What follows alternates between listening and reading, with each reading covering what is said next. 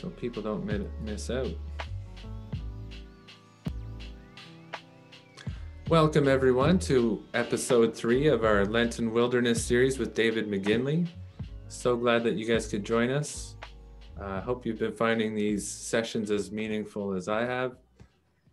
David's been really great and very gracious. We're just going to give everyone the obligatory 7:05 warning to get in here, finish up their meals, whatever it is you need to do at 7 o'clock for 5 minutes. We'll give that chance. I figured out how to get some music pumped in here, so just kick back and chill for a couple of minutes, and we'll open with a prayer and get going. Fair. Barb and Jim Heldman, what? Long time no see, guys. Good to see ya. Thanks for getting on here. You know, I still have your painting in my office, Jim. Thank you so much. Oh, sorry, one last instruction here too. He's able to see everybody. Yeah, I can see. David's got some new technology this week, so we're gonna ask everyone to switch to speaker view instead of gallery when he speaks, just so you can see his slides in greater detail. Otherwise, they'll just be in the tiny little tile that you see him in here. I don't know what that is.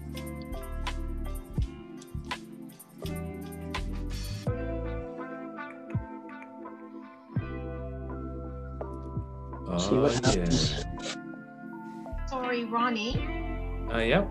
Where would I find that? At the top of where the viewing section is, you'll see a little tab that says View. Yes. Click on that. You'll have the option between Speaker View or Gallery View. You'll still have some tiles along the top, so you can scroll through to see your friends and what have you. But just when he's presenting the slides and whatnot, you'll want that on speaker, just so you can see in greater detail what he's on about. Thank you. No, thank you. Glad to see you. Are we going to get into a thank you war here? Because I have the last word, dear. I'll give it to you. No problem. Just so that can I just say that the slides are not, do not interfere with the gallery view? Right, but he has a different technology, some kind of switcher. So he's not going to be sharing his screen. Oh. He will be, I guess, but you'll have to put it in speaker view when the time comes. So we're at 7:05. I'm going to drop our music down here as much as it pains me. Maybe we should just run it the whole time.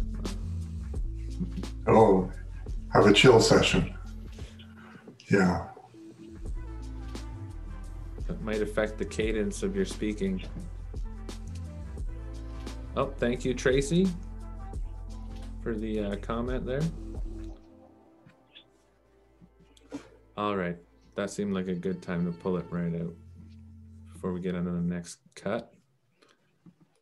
All right, still some stragglers coming in. But we don't want to waste David's time. He's coming to us off another session, so let's try to be gentle on him. And let us begin with the prayer, shall we? Oh, am I still sharing my screen? I'm going to stop this share. Okay, there. Now you should be able to switch to speaker. Oh, I'm getting a note here from Angelina. Thank you, Angelina. It says, if you're the host, then you can spotlight David Maginley on everyone's screen. Oh, I guess I probably got to go to your tile. No, I don't want to be there. I don't want to be there too. Oh, spotlight. Let's try that.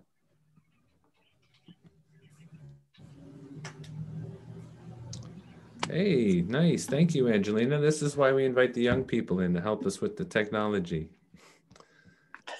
Okay, so let us pray. Gracious Heavenly Spirit, we want to acknowledge your essence that's breathing through us at every single moment. We're so grateful that with your help, we're able to gather on this evening. We ask that you open our hearts and minds to David's message this evening and hold us in your grace as we navigate this Lenten wilderness journey. In your name we pray. Amen. Amen. Amen. All Well, right. good evening, everyone. Great. Great to be with you again and to continue sharing insights into the astonishing mystery and beauty of who and what we are. In the first week, we clarified how the ego identity really lays at the surface of who and what we are, and it is like clothing that we wear in the moment and as we navigate through life, and how that evolves and shifts as we move into different relationships and experiences, and is challenged by suffering, by conflict, by meditation. It is deconstructed through those things, and that triggers its defense mechanisms, right? So this is the way in which ego self-preservation is maintained, but ultimately it breaks down and is eroded as we leave this world. And that is required in order to reveal the actual essence of who and what we are as children of God. And we talked about how God is that underlying consciousness from which we and all reality emanates and are sustained in every moment. We also explored love. Love not as an emotion, but as the highest state of consciousness, for God is love. So our mission is to work compassionately and with a sense of humor with our ego identity, and wear it as a fine piece of clothing, but also to learn how to love as the underlying wisdom wired through us. And in loving others and being love, we amplify the realm of spirit, the realm of God. Jesus was challenged to do that in the wilderness during 40 days, tempted to set ego, self-preservation aside, and move in the direction of spirit and love, of trust and vulnerability, which is essential for true strength in this world. That's something we bumble along with. Last week, then, we went deeper with that, exploring the dimensions of consciousness. And this week, we're going to go even further into that. And I'm going to show you some scientific insights into who and what we are as non-physical beings. That's a pretty bold claim. I invite you to receive this information with curiosity and to ask questions about it and to entertain a new paradigm or a new model of what lies beneath the flesh and bone, and how we now have technology which can actually explore, to a limited extent, the interface between spirit and body, between consciousness and experience. This is going to be interesting, different, and not stuff you'd normally hear on a Sunday morning. It doesn't preach well. I have tried, but it makes for a delightful rabbit hole into Wonderland. So let's begin. The traditional model dominant in our Western culture is that consciousness is an epiphenomenon of the brain. It arises from the billions of synapses and neurons within the brain. It arises as an accidental phenomenon of that massive computing power that is limited, that is held in the 3 pounds of gray matter between our ears. Sure doesn't feel massive when you own that computer power. It often functions in ridiculous ways. But I'd like to share some astonishing insights into how really brilliant it is and dive right down to the quantum level. In that traditional model that consciousness arises from the brain, the it can be expressed in terms of material reductionism. What you see is what you get. Remember last week, I mentioned that the universe is not what you see is what you get. The universe is made up of things we can see. That's 0.004% of the entire content of the universe. And then all the matter in the universe we cannot see, all the electromagnetic spectrum that is outside of the visible range of light. That comprises 4% of the entire universe. And then 26% is dark matter, and over 70% is something called dark energy, which is really total mystery. So if it's unwise to put all of your chips on 0.004%, what then are we? How can we entertain the mystery of how we emanate from this underlying consciousness of the universe in a way that is contemporary, very intelligent, sophisticated, and measurable? Let's dive. So, can you all see this slide? This is the periodic table, right? And this is the material reductionist model. That's where it begins. And the understanding is that life emits from matter. And when we're talking about a human being, there are many layers of that science and medicine is very good at understanding. The skeletal layer, the neurological layer. This is the artwork of Alex Gray. Very grateful for permission to use this. He is an astonishing artist. This is the lymphatic system, and then moving into the visceral, the organs, and then the muscular system, right? The muscular skeletal. We are multifaceted, amazing creatures in these miraculous bodies, which can give life and emanate light itself. This level is not known very well to modern science. This is the meridian system, the chakras or the energy centers. And again, I mentioned last week that this stuff can now be measured.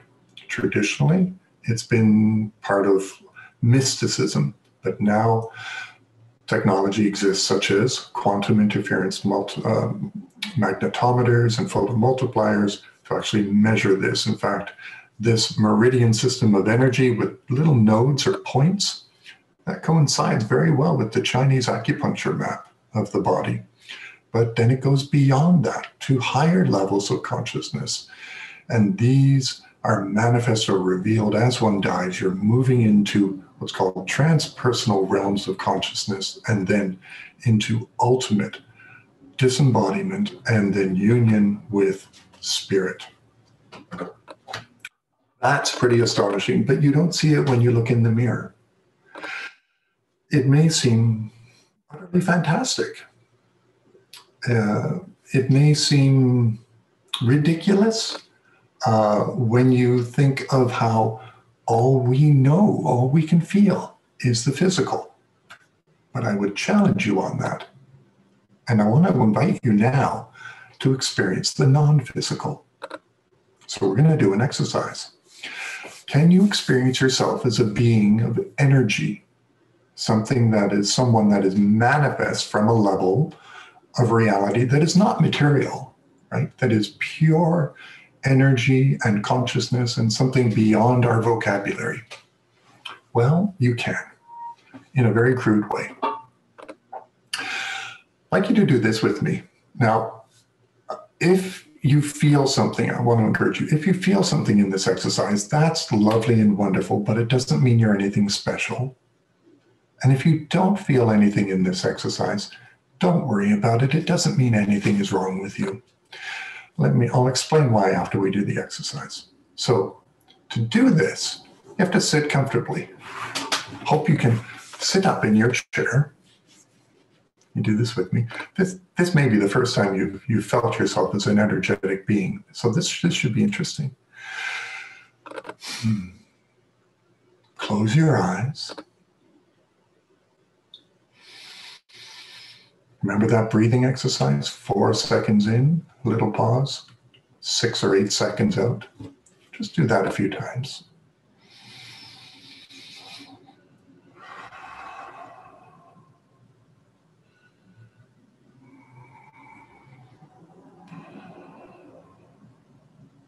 Gently breathing in.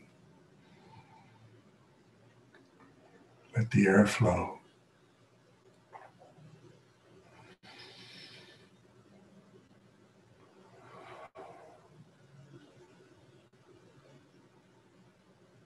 Now, as you're breathing, feel that seat supporting your body.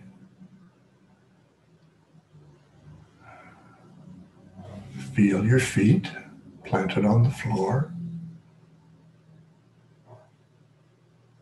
If you could place your hands, palm facing up, place them on your lap. And gently breathe. Feel your body, the weight of it.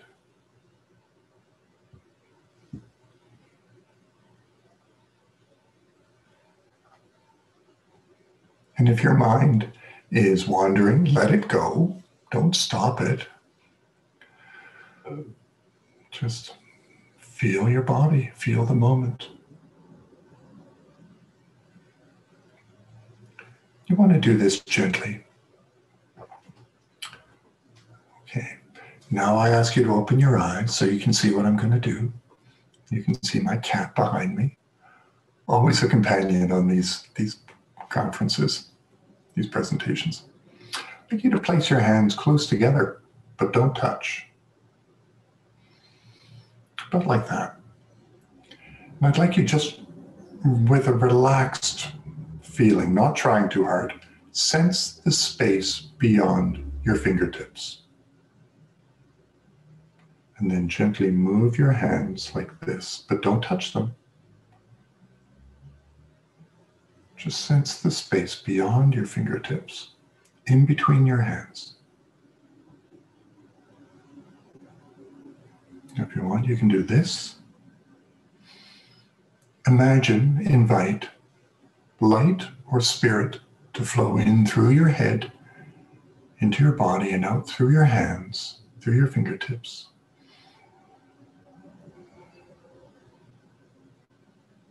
Gently move them like this. Again, don't put a lot of effort into this, just relax. Okay. Now you can put a comment up if you like, and I'll ask some conversation later after the talk. But you can put some comments in. Notice if you feel anything between your fingertips. Notice if you sense it. It's going to be very subtle.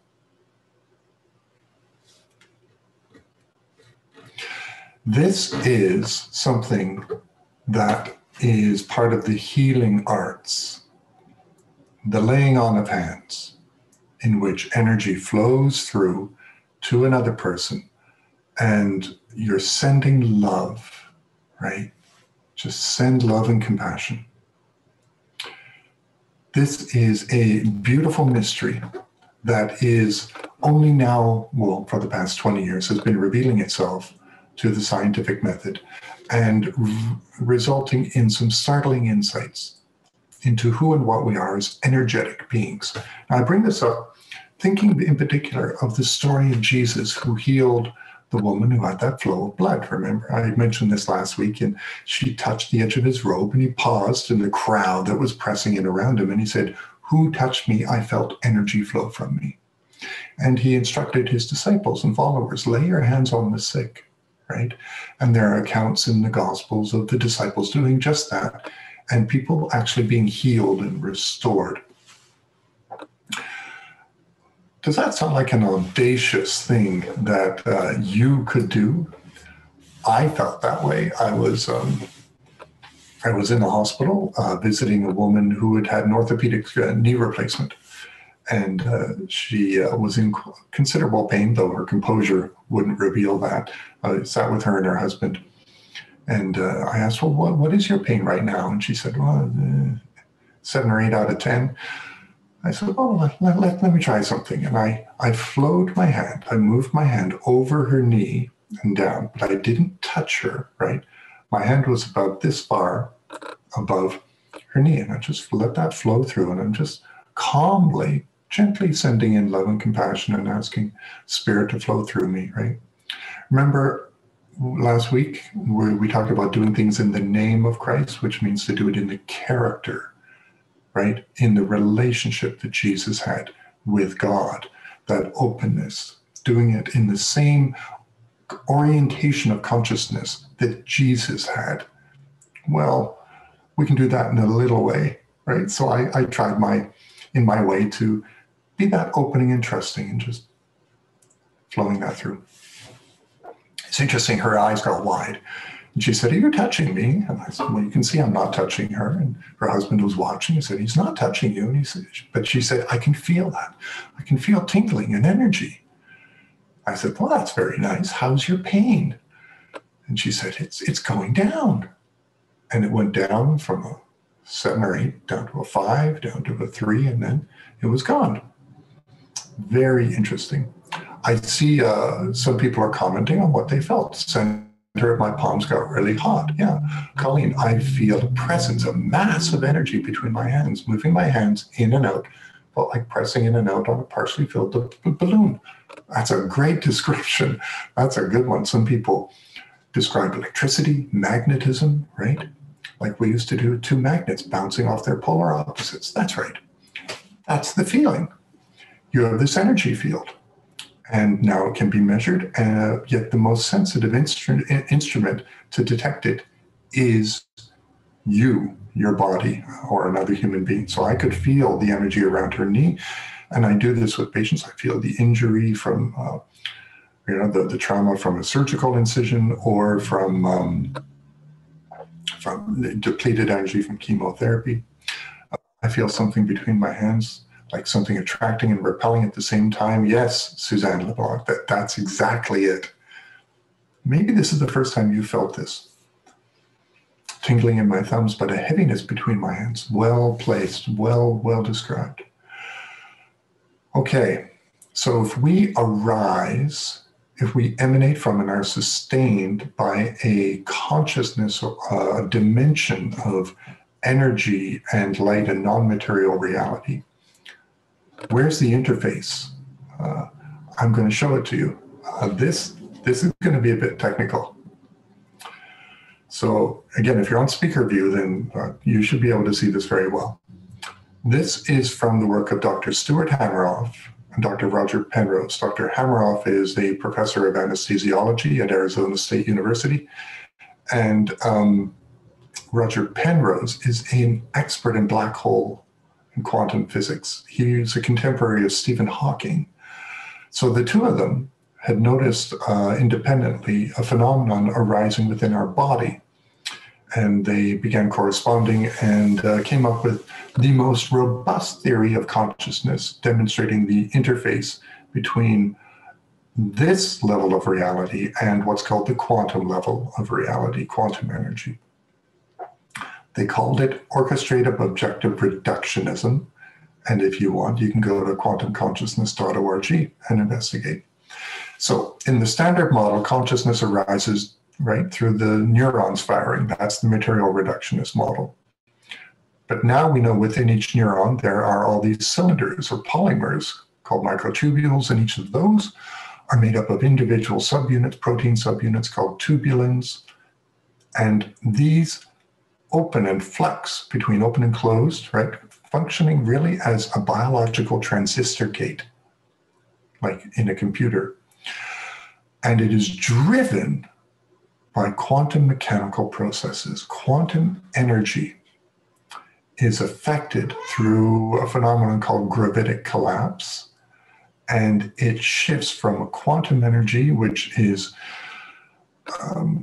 doesn't operate in this space and time frame of reference. It shifts from a quantum state of pure potential to a Newtonian state of pure actuality. So what manifests, what results, is a particle of light. spontaneously appears within the body, emanating from these microtubules, and interestingly, emanating from our DNA. The helix emanates light in the infrared range. Penrose and Hameroff discovered that the frequency, how fast the particle of light is vibrating, and the amplitude, the power curve that it's vibrating with, will carry information. It will cause a cascade effect within the cell that eventually will regulate every metabolic process within the body. Particles of light are spontaneously appearing every 50 nanoseconds and pulsing out of every cell of our body, and especially through the DNA. Quantum energy is shifting to the material level of reality and shining out within you. You are literally the light of the world. That is astonishing. But it's nothing new. Here is the textbook used in second-year biochemistry, and it's used by medical students, Principles of Biochemistry by Albert Leninger. I think it's page 735. This is in its 10th edition. I have a copy of the second edition. It talks about biophotons and how they pulsate out from the cells in the DNA, and they regulate, right? They cause the regulation of every system in the body. One pulse, 50 nanoseconds, right? One pulse is a moment of now. A stream of them is what we would call a stream of consciousness. So there was a lot of criticism of this theory of consciousness because quantum collapse can't happen, the scientists, other physicists said, except at almost absolute zero temperatures. But now Hameroff has observed and shown that it happens in body temperature and higher temperatures. So just amazing, great contemporary model of the interface between this reality and maybe the intermediary stage of reality, the quantum field. And then beyond that is, well, we don't have instruments to measure what's beyond that. We will never be able to measure what's beyond that because, in scientific or mathematical terms, this world we live in is what may be called the subset of a mathematical equation. So that's within the brackets of a longer equation. The function of the subset cannot explain the function of the superset, the full equation. In the same way, we in this material reality are unable. We do not have the hardware or the software language to articulate with any accuracy dimensions beyond the quantum. But this is exciting. Wouldn't it be cool if you went to church and you were trained in how to experience yourself as a spiritual being, as a being of energy? Well, what would you do with that? Could you help others? Yes, you can. Here is a great study. This is an old one, and I'm pulling it up because it was very well done. Dr. Bernard Grad, who I'm grateful to have met in his 101st year, was examining wounds that they cut upon the back of mice. And a healer, his name was Oscar Estebeni. He was from Hungary and a gifted healer, wonderful man. He would place his hands close to the mice. Now, the mice were in a little cage that was in a paper bag. So he didn't know what was in the bag. He probably heard the mice, I agree. And there were three groups. One set, 100 mice were in the bags and had the wounds. Well, they all had the wounds. 100 of them were the control group. 100 of them were healed, right? Where the healer placed his hands near them. And then another 100 were just held by students and who thought compassionate thoughts, right? And what they found was after 14 days, here's the before and after in the size of the wounds. And you can see that those wounds that were treated by the healer had healed and shrunk to a considerable length. That's exciting. And the key in that healing was that it was done lightly. It wasn't done with control. It wasn't done with anxiety. It's done with a sense of openness and relaxation and being fully, as much as we can, fully present in this moment and letting it flow through us, not from us. Here was Dr. Bernard Grad's conclusion, in his paper. He said, we're dealing with an energy that knows what it wants to do, right? That is to heal and make whole again. The healer didn't need to know that these were mice and that their backs were injured. I didn't need to know the nature of the nerves and the muscles that were in that woman's knee that had been replaced. I just needed to send in compassion and be open. So natural is this flow, this energy, that nothing can stop it, interestingly. Enough, though, except a manifestation of fear or anger. That's fascinating when you think of Jesus's instructions to trust the Spirit, to be an instrument of God, and how fear is actually something that separates. It increases our sense of separation from God, from Spirit, from that underlying consciousness from which we emanate. Fear is the ego voice that says, I'm in danger, I'm afraid, I don't like this, I want power. Remember, esteem, community or belonging, and agency, a sense of power, the three driving forces in ego. And when it can't get them, it will try to manipulate reality. It will try to exert power over others. It will try to influence the situation so that it feels safe. But spirit, right? Soul is about opening up, saying, I don't know what's happening. I will sit with the ambiguity. I will let the Spirit flow through me. I have no answers, but the answer is me. Fascinating. Now, there was some other studies on exactly what was going on with this energy. Water seems to retain it quite a bit. When a healer places their hands around water, a cup of water, the spectroscopic properties of it change.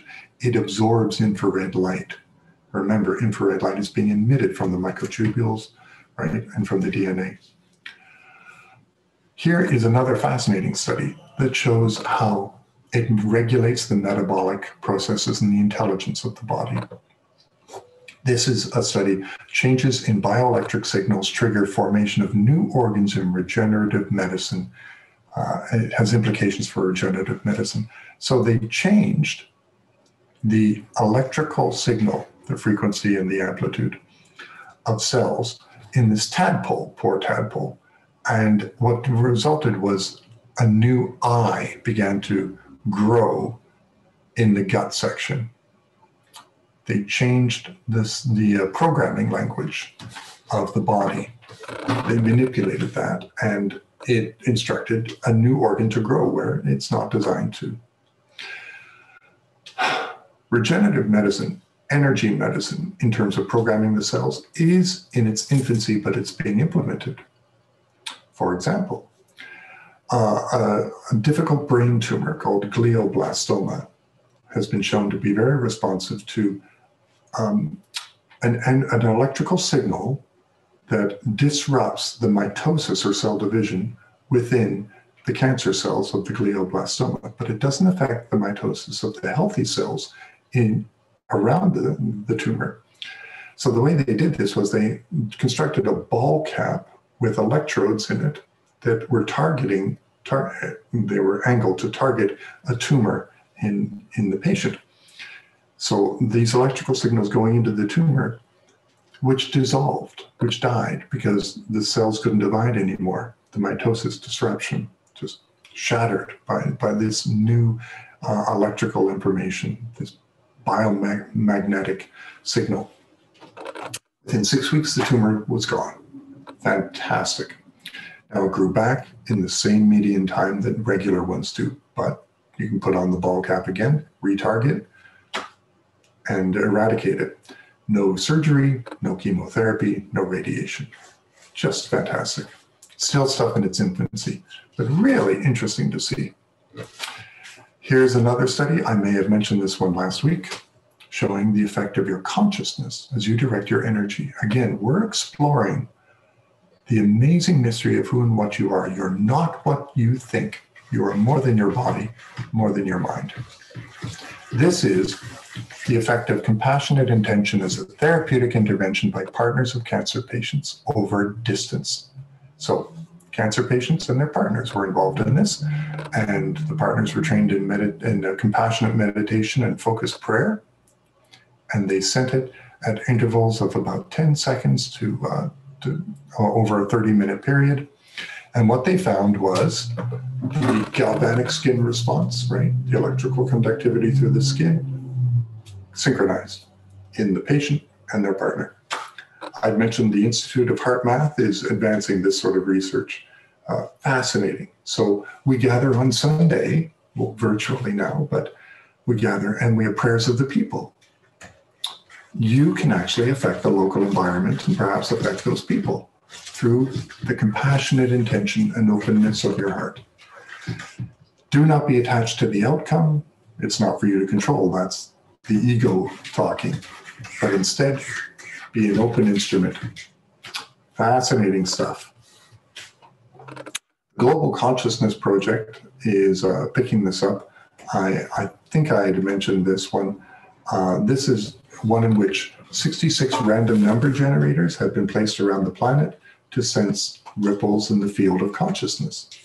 And it's been running since, for about 20 years. And it's being led by the Institute of Nordic Sciences, and here's their website. And what they found was when there is a big event in the world, these random number generators synchronize. They're not connected to the internet. They're not connected to each other. They're independently monitored. But when a big event happens that stirs the consciousness of people, these things synchronize. They noticed it when Princess Diana died, Princess of Wales. They noticed it during the World Day of Prayer, and they had a big synchronizing during 9/11. And you can go to the website and check out other world events that have happened and how these number generators seem to reflect all the consciousness of humanity resonating with the same energy, whether that be grief or joy, right? Fascinating. It means there's no such thing as a private thought. That makes me nervous. It means that you are so much more than what you think you are. It means that your prayers for your children and for the world during this pandemic have an impact. Send your compassion and love. I spoke with a woman who had a near-death experience, and she said during it she was walking by a river and there was a guide with her, and there were columns of light coming out of the water, and she asked what they were, and she was told those are the prayers of the people. Those are their intentions, and the ones that are rather diffuse and gray, they don't have a lot of investment, emotional or energy investment, right? But the ones that are beams, or they were pillars of spectrums of light that were shooting up. And she was told those tend to be the prayers of mothers for their children.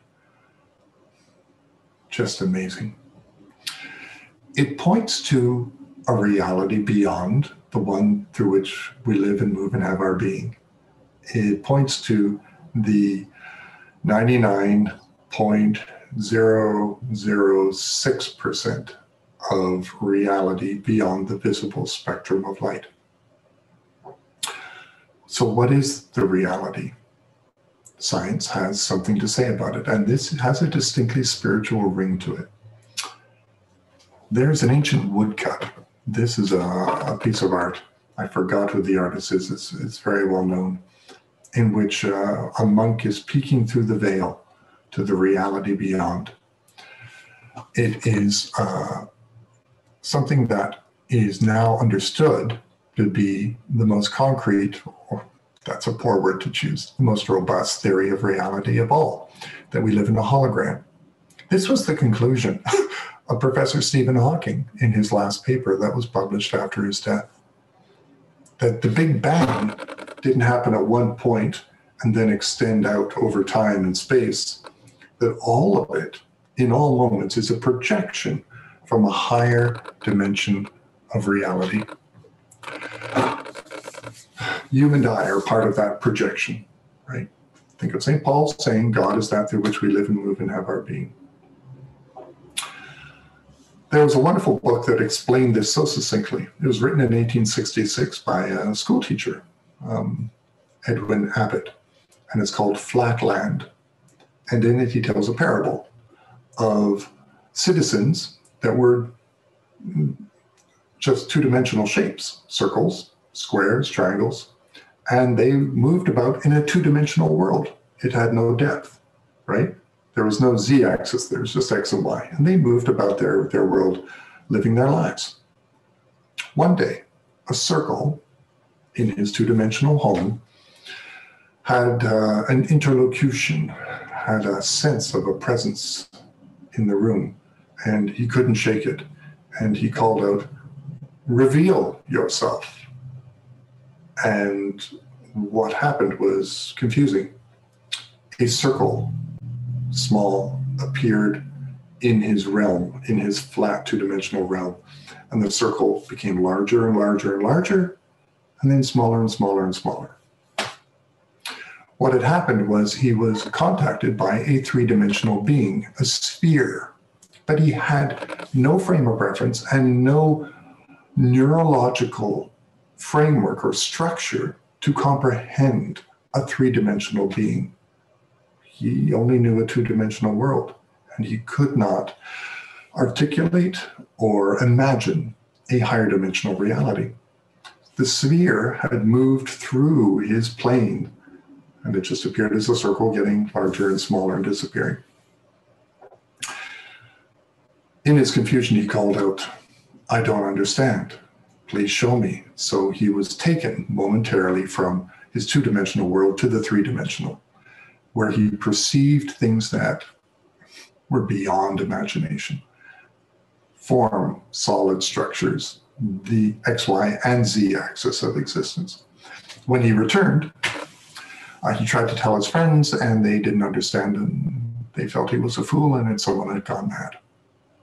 That's a good metaphor for what we experience. And science now says not only is this perceived reality only 0.004% of what's out there, but all of it is an emanation from a different dimension, a higher dimensional reality. The scientific term for this is that we live in something called a quasi-crystal. Think of it this way. If you have an object and you can measure, I'm going to use my hand, you can measure that, but you see the shadow that is cast, well, you can't see that. If something is casting a shadow, that shadow is termed as a quasi-crystal. It is a two-dimensional form of the three-dimensional object. You can analyze that two-dimensional shape and interpret, extrapolate some properties of that higher dimensional reality from it. That's the closest we can get to trying to understand what we live and move in. And it really is mind-boggling. And those who have a near-death experience, those who have a mystical experience of the Spirit speaking to them, who have a sense of connection, unexplainable to all that is, who are filled with that peace and knowing, they have been temporarily transformed by the underlying reality from which we all emanate. Fortunately, you don't need to die in order to experience this, but you can't make it happen. It's a gift. It's grace. In the Lutheran tradition, we always say, as much as it may feel that you're the one praying to God, that you're the one seeking out God, any movement towards God is only a response to God's movement first towards us. Why? Because all of reality emanates from this divine consciousness we call God, source, ground of being. So any movement we have is simply a ruffling, a rustling, a turning, and a pulling to the awakening that is awaiting everyone. You are more than you seem. All of this is a projection, no less real for us or necessary for our growth into love, but don't be fooled. There is a reality more real than this one, and it will come upon all of us, and it's all going to be okay. In the meantime, we are all walking each other home and bumbling towards ecstasy. So I'm going to stop there, and let's open it up to some chats and some conversation. I'm really grateful that you entertained the idea that you could be more than your body, right? So let's unmute and have a conversation. I'm going to temporarily pause though and let the cat out of the room because it's been scratching at the door. Hang on. While David lets the cat out of the bag, I invite you guys to, first we'll go back to gallery mode here. Add your comments to the side if you so desire.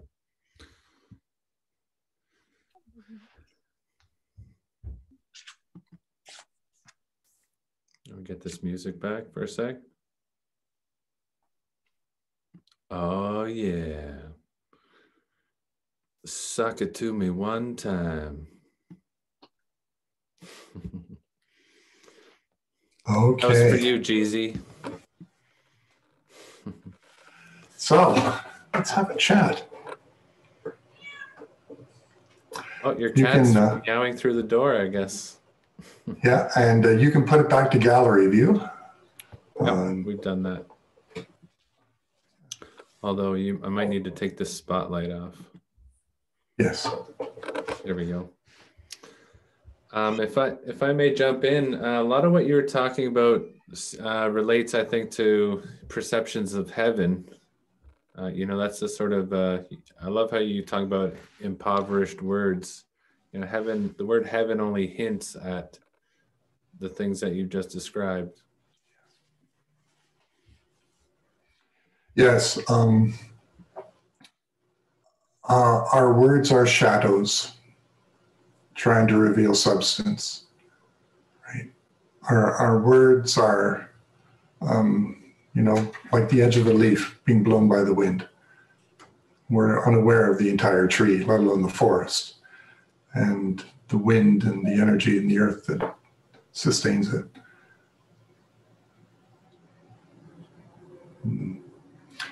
So any questions or comments on this? I see someone mentioned, yeah, Rita, you use therapeutic touch. Yes, what I do is therapeutic touch.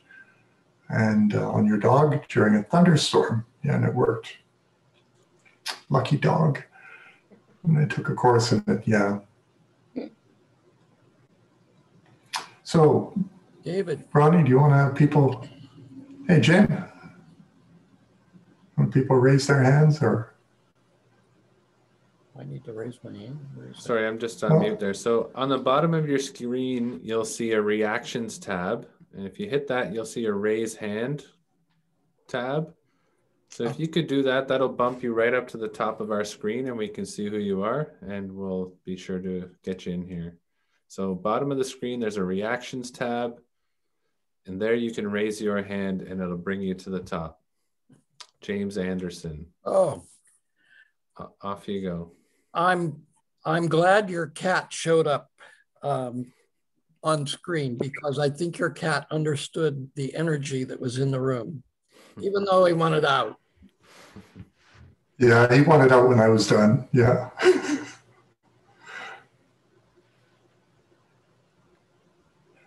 Animals seem to be very responsive to this sort of subtle energy. Okay. Thank you, James. Looks like he's muted himself. I guess that's it. Who's next?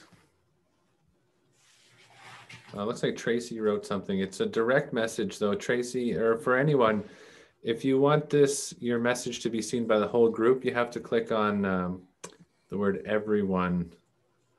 It should be at the top of your list when you click on who you want to address it to.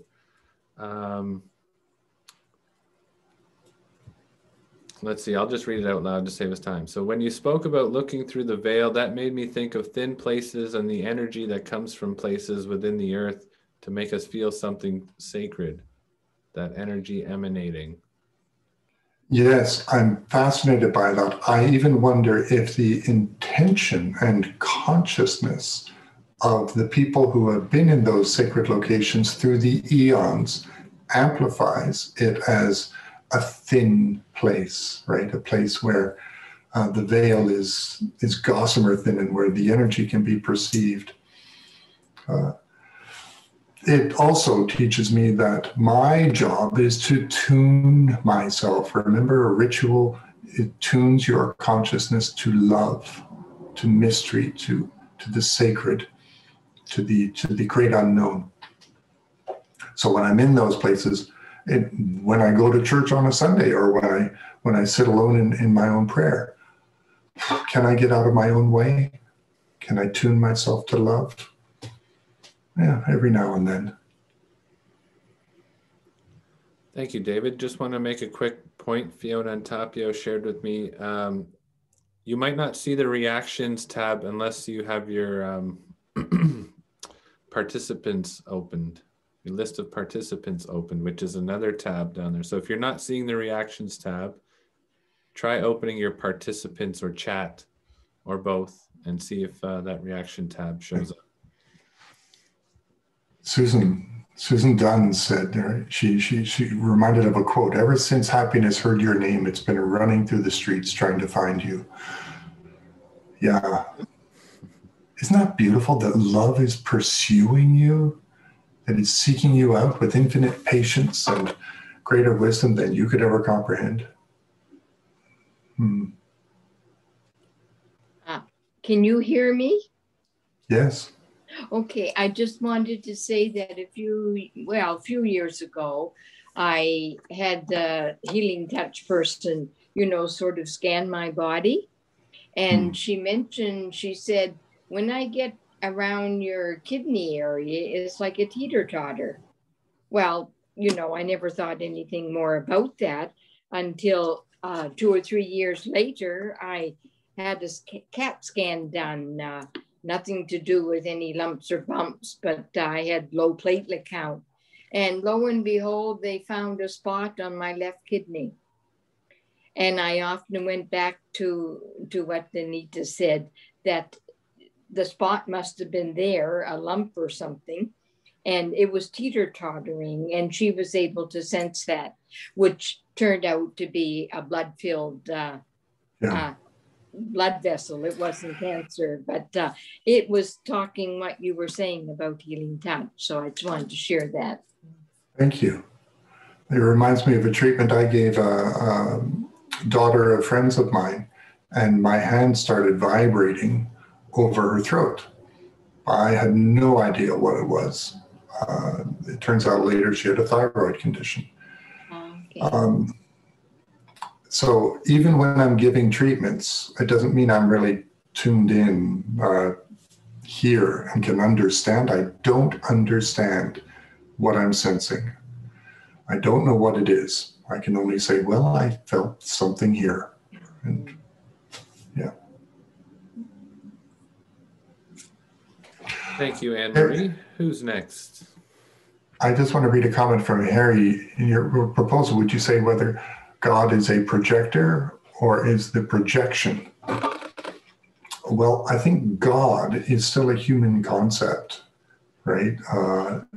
That ultimate entity, that ultimate consciousness, or whatever it is beyond words. And what I'm referring to is the projector itself. But beyond that, I can only rest in silence. And that may be the wisest thing I could ever say.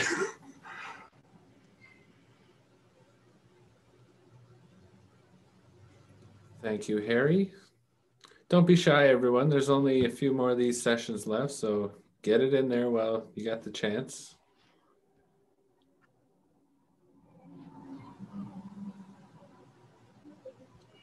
Do I need to bring my music back in here? Oh, here we go. Colleen, can you unmute yourself, please? Oh, sorry, I accidentally hit it again. Can you do it one more time, please? Sorry. I'm just wondering, can you hear me? Yes. Yep. I'm wondering why life on this side of the great, why is life so fraught with blind? I don't mean physical blindness,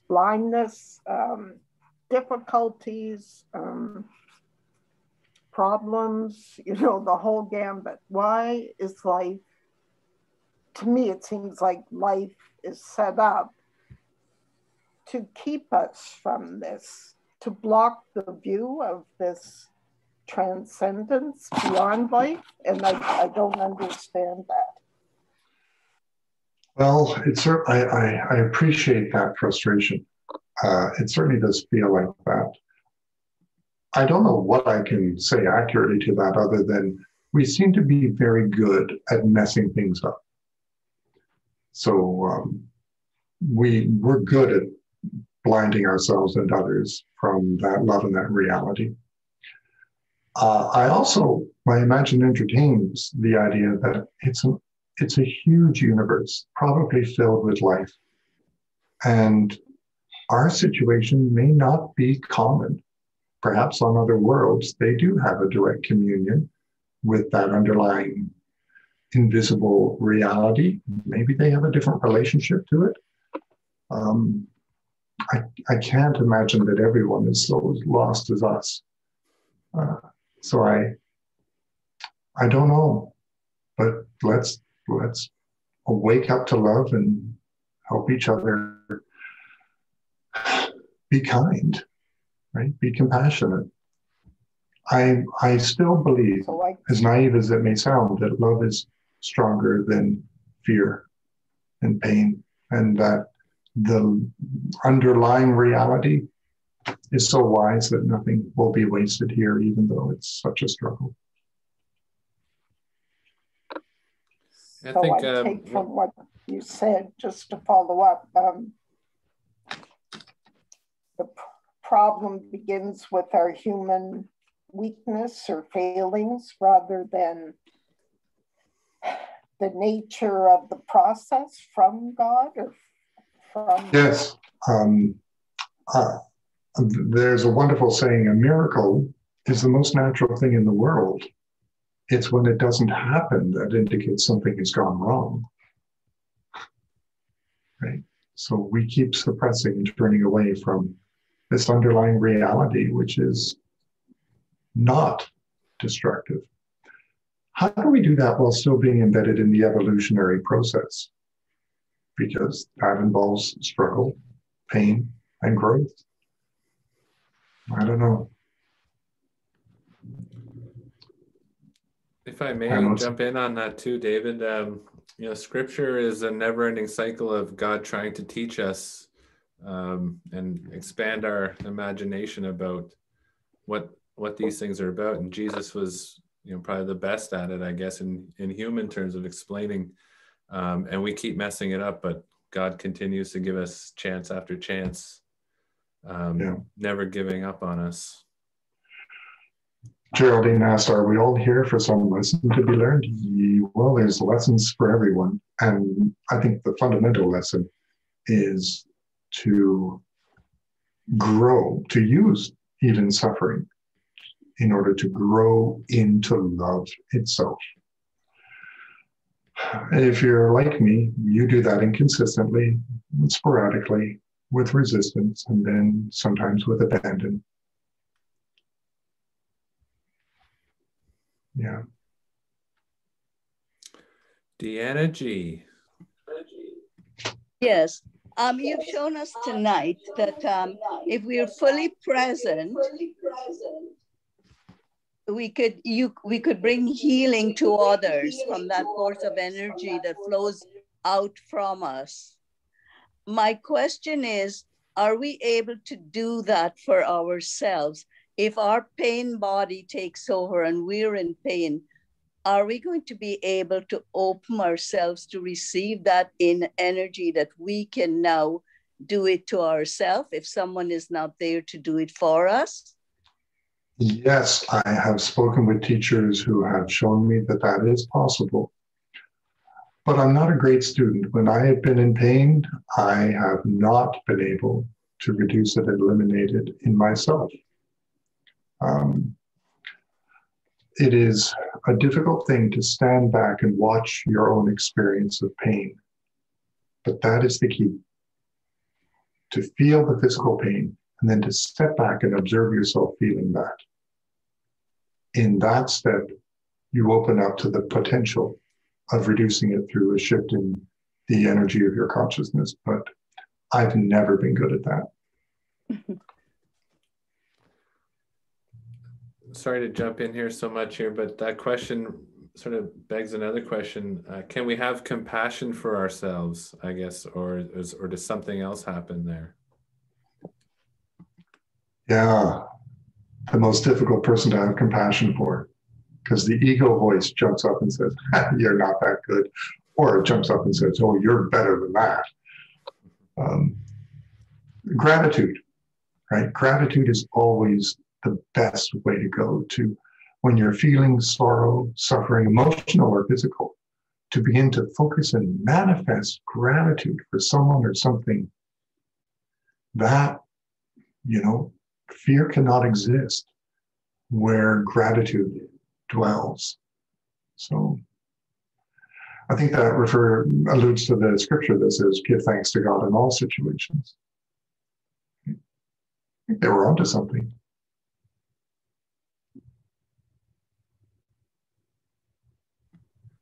Absolutely. How much longer do you want to stay on here, David? How much time do you got for? We're at 9:04. How about 5 more minutes? My neck is starting to go. Okay. We don't want that because we need you. I need a new next office week. chair. It's a good excuse for a new office chair. Yeah, absolutely. All the shy people out there, let's hear from you.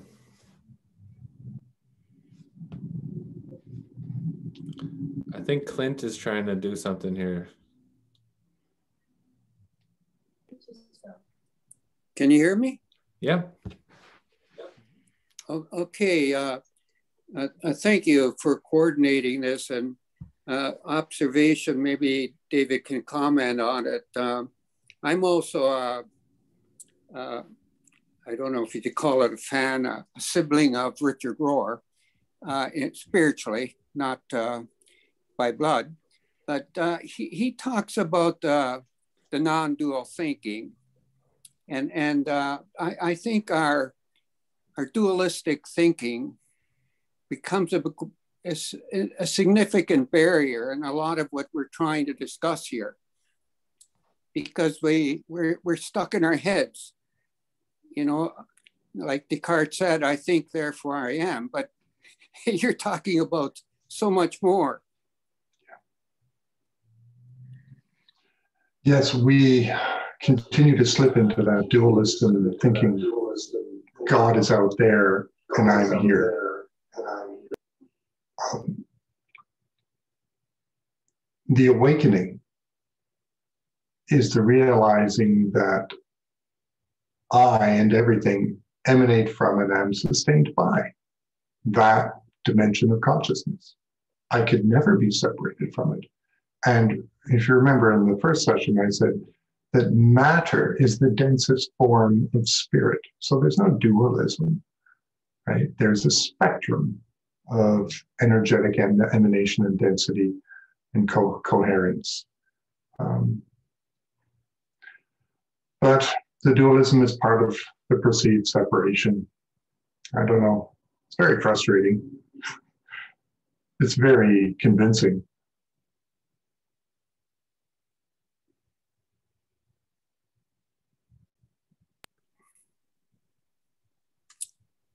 Yeah, well, thank you for that. I think one of the liberations I experienced through my readings of Richard Rohr and so on was to, become quite a bit more free of that. Yeah. Yeah. That's why we, to bless those who persecute you, because you know that they're your brother, your sister. To bless them is to help them awaken to the reality, to the awareness that we all emanate from the same source. We all are connected, right? Because your consciousness is the real estate you share with God. Yeah. Looks like Margaret. Margaret just commented, I have to admit that trying to grasp what you are saying is a bit like trying to form a ball out of a tub of water. I end up with wet hands, but find it hard to grasp the whole of what you're talking about. I appreciate how difficult that is. It's strange material.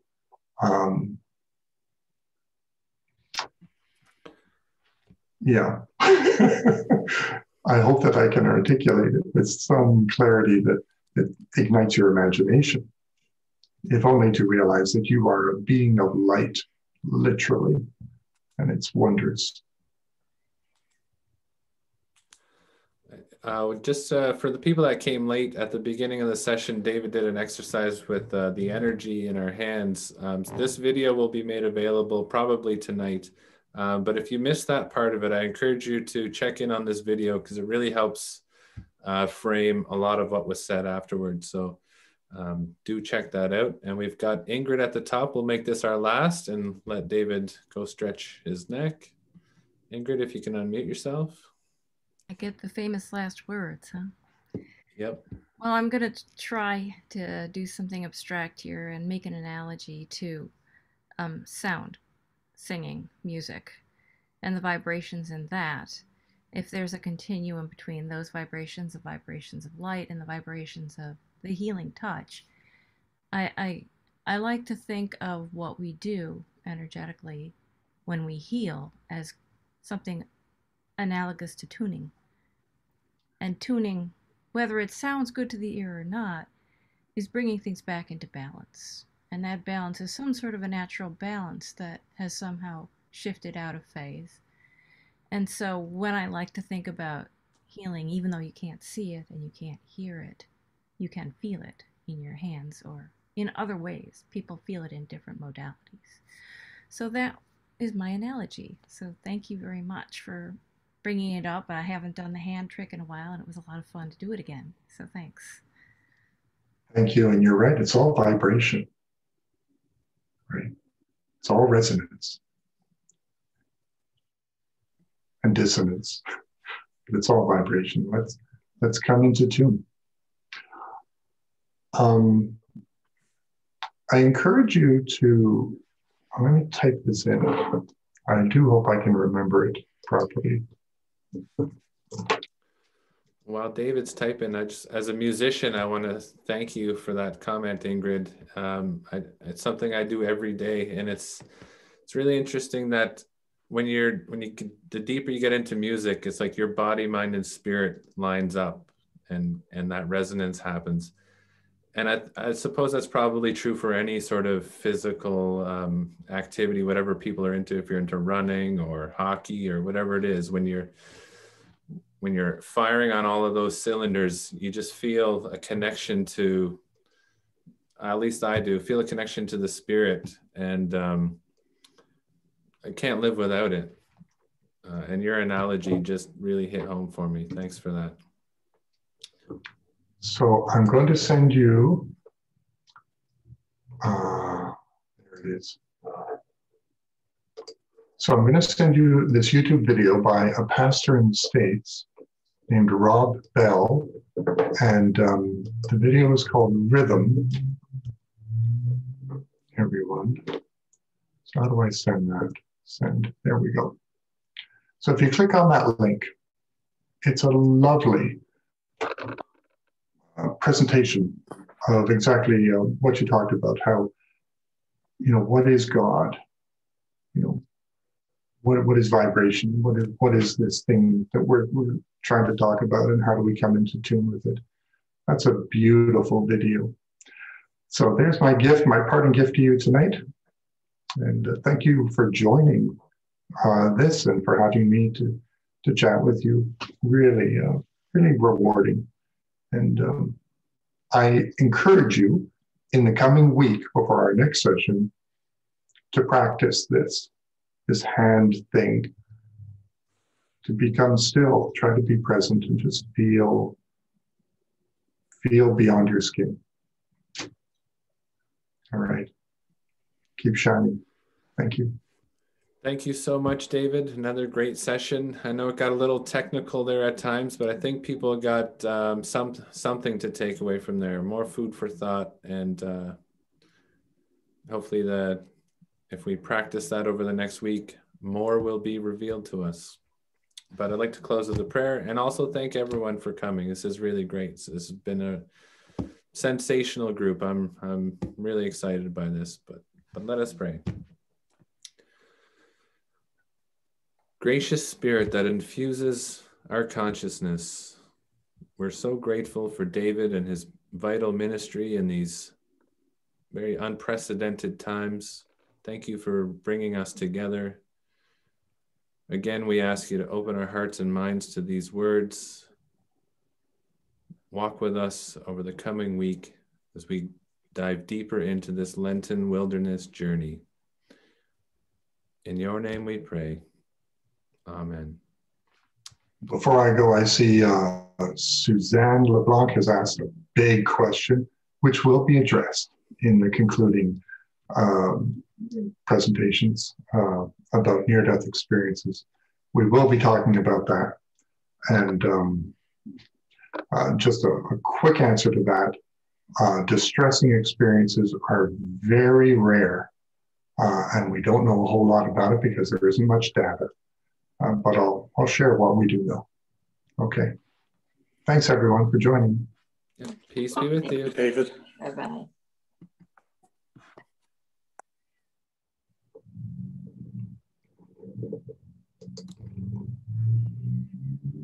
There they go.